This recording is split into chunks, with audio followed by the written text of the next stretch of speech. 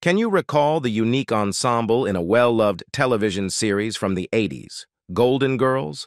Crafted by Susan Harris, this iconic sitcom garnered praise from critics and earned numerous esteemed accolades, notably the Primetime Emmy Award for Outstanding Comedy Series. 3 decades have passed since its concluding episode, yet the mysteries shrouding Golden Girls' production remain largely unknown to its audience. Naturally, there exist numerous captivating revelations about the Golden Girls that await exploration in this video, so let's get started. Rue McClanahan maintained her wardrobe. Rue McClanahan, the talented actress behind the unforgettable character Blanche Devereaux on The Golden Girls, not only left a lasting legacy on screen, but also made a unique and thoughtful provision in her contract that would extend her connection with her character beyond the show's run. In a move that reflected her fondness for Blanche's distinct sense of style, McClanahan negotiated a clause in her contract that granted her ownership of all the custom-made clothing worn by her character. Over the years, McClanahan went beyond merely preserving her character's wardrobe. She actively collected an array of props, souvenirs, and artifacts from her time on The Golden Girls. Her intention was clear. She wanted to share these cherished mementos with her loyal fans, allowing them a glimpse into the world of Blanche Devereaux. It was a gesture that spoke to her appreciation for the show's fan base and the impact that The Golden Girls had on popular culture. Tragically, Rue McClanahan passed away in 2010, leaving behind a legacy that extended beyond her on-screen accomplishments. In a touching fulfillment of her wishes, Mark LaRue, a close friend of McClanahan's, took up the mantle to honor her memory. He launched a website dedicated to the late actress, providing a platform for her friends and family to select personal items for themselves. In a heartwarming move, the remaining memorabilia, including the iconic clothing and other artifacts, was made available for sale to the public. What made this endeavor even more special was McClanahan's philanthropic spirit. The proceeds generated from the sale of her memorabilia were not destined for personal gain. Instead, they were earmarked for specific charities that held a special place in her heart. In this way, even after her passing, Rue McClanahan continued to make a positive impact, using her possessions to contribute to causes she deeply cared about. Elaine Stritch was in contention for the part of Dorothy. The casting process for The Golden Girls involved some interesting twists, and one notable instance was Elaine Stritch's audition for the role of Dorothy. Bea Arthur eventually secured the iconic part, but Stritch's recollections offer a fascinating glimpse into the dynamics of the audition process and the challenges she faced. In her stage show, Elaine Stritch candidly shared her disappointment at not landing the role of Dorothy. She revealed that she felt a disconnect with the writer right from the start, expressing the belief that the writer didn't warm up to her during the audition.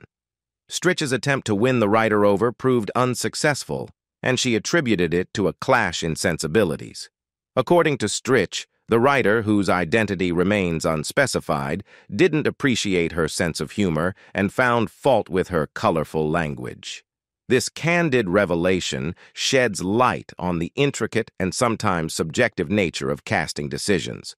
Stritch's comedic style and use of vibrant language, characteristics that defined her on and off the stage, might have clashed with the specific vision the writer had for the character of Dorothy. The dining table featured only 3 chairs. The iconic image of the 4 Golden Girls gathered around the kitchen table, engaged in witty banter, and sharing cheesecake is etched into the memories of fans worldwide. However, keen-eyed viewers might have noticed a peculiar detail. There were only 3 chairs around the table. Why the discrepancy? Director Terry Hughes sheds light on this seemingly odd setup. As it turns out, the absence of a 4th chair wasn't a mere oversight. It was a deliberate choice driven by technical considerations. Hughes explains, there was a technical reason for that, because somebody would have had to sit with their back to the camera. In the world of television production, camera angles and shot compositions are crucial, and arranging the characters to face the camera optimally takes precedence. To maintain visual consistency and ensure that the audience could see all the characters clearly, the decision was made to leave one side of the table without a chair. This way, no actor had to sit with their back to the camera, allowing for a more dynamic and engaging presentation of the scenes. It's a testament to the meticulous planning and attention to detail that went into creating the show's visual aesthetics. As for the seating arrangement, Hughes likens it to the dynamics of a school bus. Once a character claimed a seat, it became their designated spot for the duration of the series. In the case of the Golden Girls, Dorothy, portrayed by B. Arthur, was always positioned in the middle. The remaining duo, Rose and Blanche, played by Betty White and Rue McClanahan, would switch sides based on the practicality of exiting the room quickly, adding a touch of practicality to the on-screen dynamics. And then there's the irrepressible Sophia, portrayed by Estelle Getty, who often eschewed the traditional chairs altogether. Instead, she would pull up a stool, emphasizing her character's unique and spirited approach to life. This choice not only added a humorous element to the scenes, but also allowed Sophia to assert her independence and quirkiness. Betty White was initially chosen for the role of Blanche. Betty White's journey into the iconic role of Rose Nyland in The Golden Girls was a fascinating one, marked by a careful consideration of her previous characters and a strategic decision to redefine her on-screen persona. Before gracing the screen as Rose, Betty White had left an indelible mark on television with her role as Sue Ann Nivens on The Mary Tyler Moore Show. Sue Ann was characterized as the neighborhood nymphomaniac, a role that showcased White's comedic talent and ability to bring memorable characters to life. When the opportunity to join the cast of The Golden Girls arose, the producers faced a unique challenge. They recognized that White's portrayal of another man-hungry character might lead audiences to perceive Rose as a mere extension of Sue Ann Nivens. To avoid any potential confusion and to allow Betty White to showcase her versatility, a decision was made to undergo a drastic transformation for her character. In a surprising twist, the man-hungry persona was discarded, and Rose Nyland emerged as a character with a different charm altogether. Rose was characterized by her sweet and somewhat naive nature, creating a lovable, endearing figure in contrast to the more assertive and overtly sexual Sue Ann. This strategic change not only allowed Betty White to showcase her acting range, but also ensured that audiences would see Rose as a distinct and fresh character, unencumbered by any preconceived notions from her previous role. Despite the significant departure from her previous character, Betty White embraced the opportunity to bring Rose Nyland to life. Her enthusiasm for the role was palpable, and she poured her energy into crafting a character that would become an integral part of television history. The decision to cast Betty White as Rose not only demonstrated the wisdom of the show's producers, but also underscored White's ability to adapt and excel in diverse roles, solidifying her status as a beloved and versatile actress. The actresses diverged significantly from their on-screen personas, Rue McClanahan, providing a behind-the-scenes perspective on The Golden Girls, dispelled any notion that the cast members closely resembled their on-screen characters. In a candid revelation, she emphasized the stark contrasts between the actors and their Golden Girl personas. Despite their convincing portrayals, the real lives of the cast members were quite different from the fictional lives they depicted. McClanahan, known for her portrayal of the man-crazy and glamorous Blanche Devereaux, humorously rejected any comparison between herself and her character. She playfully remarked, "People ask me if I am like Blanche, and my standard answer is, get serious. Look at the facts. Blanche is a man-crazy, glamorous, extremely sexy, successful with men Southern belle from Atlanta, Georgia, and I'm not from Atlanta. This statement underscored the clear distinction between her real identity and the character she brought to life on screen. Contrary to the assumption that the cast might share similarities with their characters, McClanahan offered insights into the individual traits of her co-stars. She highlighted Betty White as the one who differed the most from her character, Rose Nyland. McClanahan humorously remarked, "Betty probably the least of all. I would say Estelle Getty was more like Sophia, although she wasn't at all pushy or vitriolic." This acknowledgement hinted at the uniqueness of each actor and their ability to embody characters that were distinct from their own personalities. Estelle Getty, who portrayed the quick-witted Sophia Petrillo, brought her own brand of humor to the character. McClanahan noted Getty's suggestion to make the characters Jewish, a reflection of Getty's own background. Despite the differences, Getty's comedic sensibilities and New York flair contributed to the memorable portrayal of Sophia on the show. B. Arthur, who played Dorothy Zbornak, was described by McClanahan as the straightest character, the least eccentric. However, she highlighted the differences in the life trajectories of the actor and character, emphasizing that Dorothy's failures were vastly different from B. Arthur's real-life success. McClanahan also praised Arthur's sharp wit and unique perspective on people. As for Betty White, McClanahan playfully quipped, "And Betty White has nothing but brains. She's almost as smart as I am." This humorous remark showcased the camaraderie and good-natured banter among the cast members. Blanche and Dorothy did not lead golden lives off-screen. Rue McClanahan, in a candid revelation, offered a glimpse into the dynamics behind the scenes of The Golden Girls, shedding light on her relationship with co-star B. Arthur, who portrayed the no-nonsense and often sarcastic Dorothy Zbornak. Despite the apparent on-screen chemistry between their characters, McClanahan admitted that off-screen, she and Arthur did not share the warmest of friendships. In her own words, McClanahan acknowledged, "B, Arthur and I didn't have a lot of relationship going on." This straightforward admission hinted at a disconnect that existed outside the scripted world of the Golden Girls' Miami home. McClanahan went on to describe Arthur as a very, very eccentric woman, providing insight into Arthur's personality, which seemed to differ significantly from the free-spirited and vivacious characters they both portrayed on the show. One intriguing aspect of McClanahan's revelations was the glimpse into Arthur's idiosyncrasies. According to McClanahan, Arthur had certain routines and preferences that added a layer of complexity to their interactions. For instance, Arthur wouldn't go to lunch with McClanahan unless their co-star Betty White accompanied them.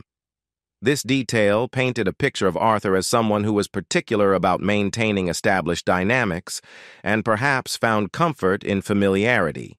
Despite the apparent differences and the challenges in their off-screen relationship, the magic of television worked its wonders. On screen, the chemistry between Blanche and Dorothy was nothing short of electric. Their banter, comedic timing, and the palpable tension between their characters were integral to the show's success. This incongruity between the real-life dynamics and the on-screen portrayal showcased the professionalism of both actresses, who managed to set aside personal differences to deliver performances that captivated audiences. The reality behind the cheesecake scenes. The Golden Girls left an indelible mark not only on the world of television, but also on the culinary landscape, particularly when it comes to cheesecake. The iconic scenes of the ladies gathering in the kitchen over several slices of cheesecake became a fan-favorite ritual, shaping the way viewers perceive and enjoy this delectable dessert. The camaraderie and laughter shared by the Golden Girls over cheesecake contributed to the charm of these kitchen scenes. However, behind the scenes, there were intriguing dynamics related to the cast members' personal preferences. Betty White, known for her role as Rose Nyland, added a quirky twist to the narrative. Despite enjoying cheesecake in her personal life, White had a unique rule when it came to eating on camera. She refrained from consuming any food during scenes, a choice that may come as a surprise to fans who delighted in watching the characters savor each bite. This decision perhaps added a layer of mystery and intrigue to Rose's interactions with the beloved dessert. On the other end of the spectrum was Rue McClanahan, who portrayed the vivacious Blanche Devereaux. While rumors circulated that McClanahan indulged in the cheesecake delights with gusto, she debunked this notion, asserting that she only pretended to eat the dessert during scenes. The revelation adds an amusing element to the scenes, highlighting the artistry involved in creating the illusion of enjoyment. The most surprising revelation, however, was B. Arthur's aversion to cheesecake. Despite the central role the dessert played in the show, Arthur, who played the straight-talking Dorothy Zbornak, disliked both cheesecake and the scenes involving it.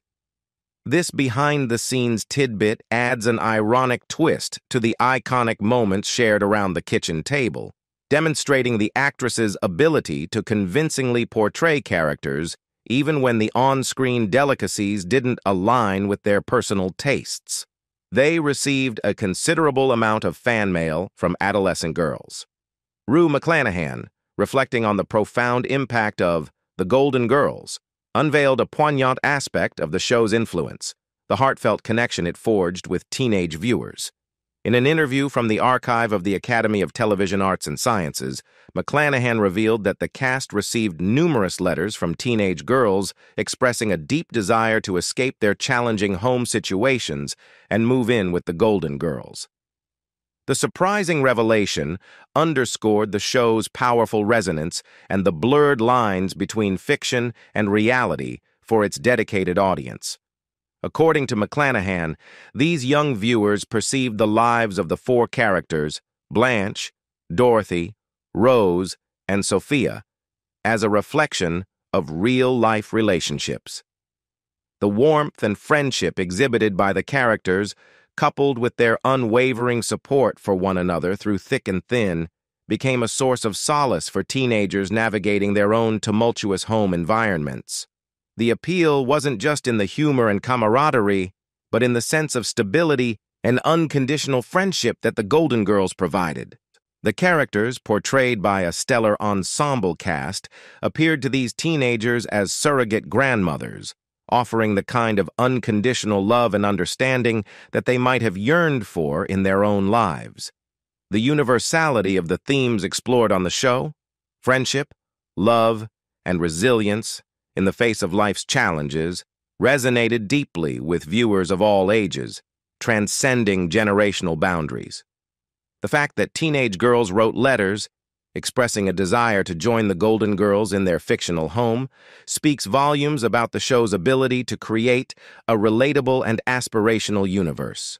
McClanahan's revelation sheds light on the profound impact television can have on viewers' lives, providing not just entertainment, but a sense of comfort, belonging, and inspiration. A notable lineup of guest stars. The Golden Girls was not only a beloved sitcom, but also a platform that showcased an impressive array of guest stars, contributing to the show's enduring popularity and cultural impact.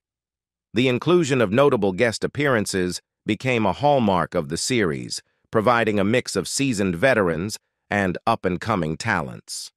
The list of guest stars reads like a who's who of the entertainment industry.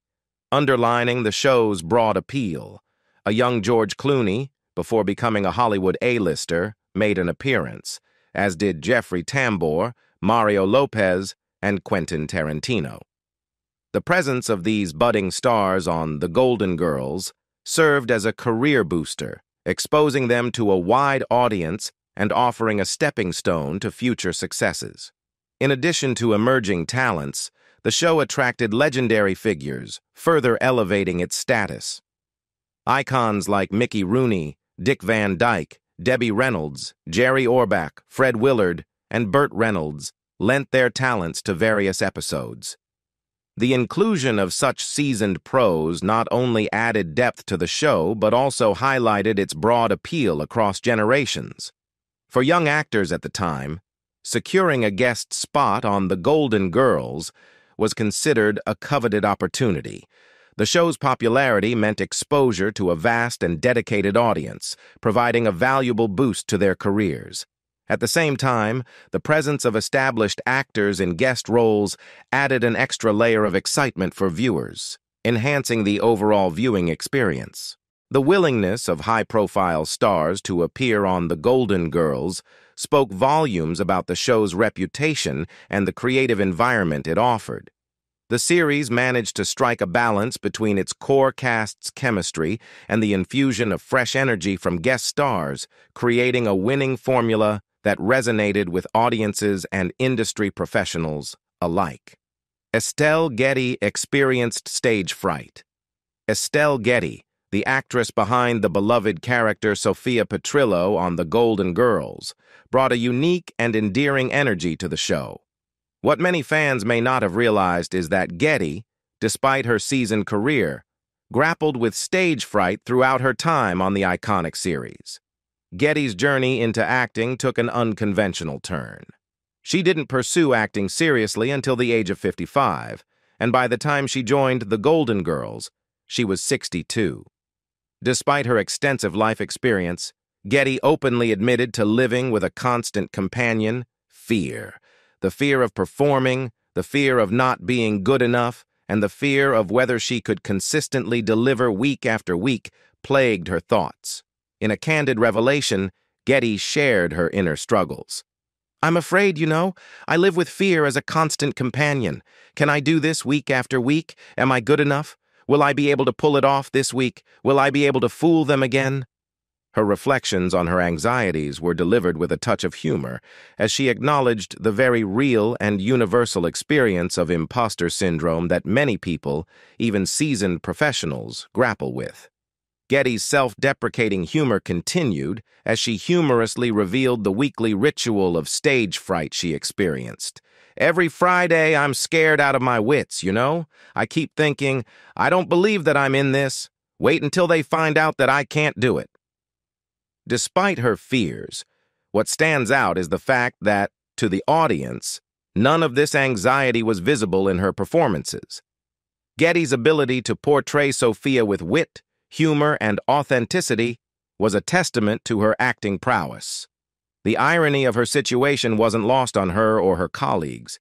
Despite Getty's internal struggles, her performances were flawless, and her fears went unnoticed by the viewers. This discrepancy between her internal doubts and the seamless execution of her role highlighted the depth of her talent and professionalism. Arthur and White didn't always share the same perspective. The on-screen chemistry between Bea Arthur and Betty White in The Golden Girls is a testament to their acting prowess, but behind the scenes, the two actresses reportedly approached their craft in different ways, creating a dynamic that had its share of nuances. Betty White, known for her light-hearted and affable demeanor, shared in a 2011 interview with Joy Behar that Bea Arthur was not particularly fond of her. White expressed genuine confusion about the source of Arthur's sentiments, stating, "I don't know what I ever did, but she was not that thrilled with me. But I loved Bea." This candid revelation hinted at a disparity in their off-screen relationship, which contrasted with the warmth audiences perceived on screen. In 2016, Arthur's son, Matthew Sachs, shed further light on the differences in their approaches to work. According to Sachs, White's more extroverted and friendly style occasionally clashed with his mother's focused and concentrated approach to acting. Sachs explained that during the filming of the sitcom, there were instances when production had to stop. While Arthur preferred to stay concentrated and might even stay backstage, White would go out, smile, chat with the audience, and make friends with them. Sachs described White's interactions with the audience as a genuinely nice gesture, considering that many fans had traveled from all over the country to be a part of the live filming. However, he acknowledged that his mother may not have appreciated this approach, emphasizing the importance of maintaining focus and conserving energy during the filming process. Despite these differences, Sachs emphasized that there was no animosity between Arthur and White, either on screen or off. In fact, their friendship extended beyond the set. Sachs revealed that at one point, Arthur and White lived close enough to each other that they would drive each other to work, showcasing a level of camaraderie that transcended any professional disparities. Estelle Getty was, in fact, 1 year junior to her television daughter. Estelle Getty's journey to her iconic role as Sophia Petrillo in The Golden Girls is a tale of Hollywood serendipity and the transformation of a seasoned New York stage actress into a beloved TV character. In a 1992 interview with Sandy Newton, Getty revealed the initial confusion surrounding the role, recalling, "When I got the script, I assumed it was for the role of Dorothy. Little did she know that her managers had a different plan for her. The part of Dorothy's mother, the sharp-tongued and feisty Sophia Petrillo.